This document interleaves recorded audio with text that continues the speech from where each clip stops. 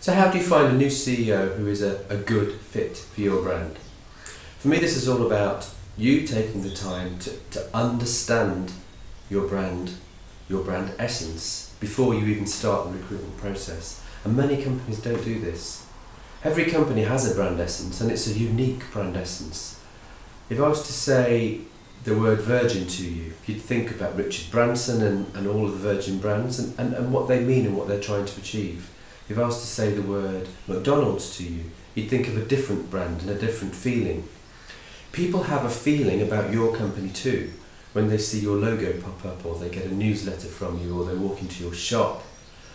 They have a feeling, and that's the brand essence, and it's unique to you, and it's the real intangible feeling they get when they interact with you, and it makes them decide whether they want to work with you and whether they trust you and whether they like you.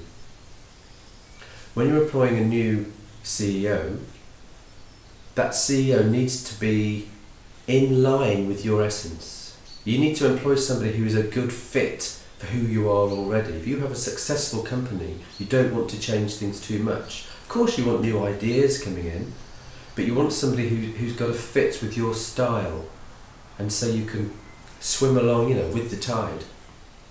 And the way to do that is to go through a brand discovery exercise. And what that will do will tell you two things. The first thing that you'll learn from that is your why, your true purpose. So why do you get up in the morning to go to work? Why was the company established in the first place? You get a real sense of the purpose of the company. And secondly, your brand essence will help you to discover the who, and by that I mean the personality that sits behind that why. Because the who of a company defines the why.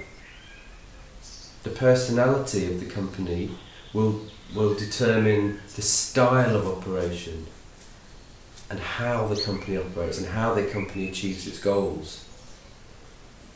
You want somebody who fits that when you're employing a new CEO.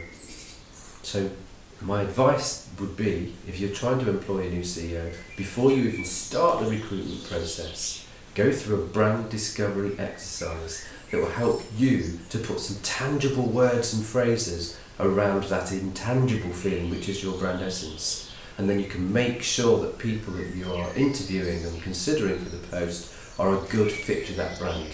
So you can keep your company on a similar kind of trajectory, heading towards similar goals in a similar style.